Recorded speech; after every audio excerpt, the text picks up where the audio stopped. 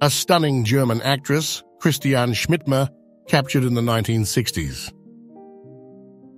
In 1939, Albert Einstein and store owner David Rothman became friends in Nassau Point, New York, when a language mix-up over sandals led to Einstein buying a pair for $1.35. This sparked a lasting friendship. Crafting an emblem of sacrifice, sculptor Frederick Hart, putting the final touches on the clay model of his Vietnam Veterans Memorial masterpiece, The Three Soldiers, during the transformative year of 1983.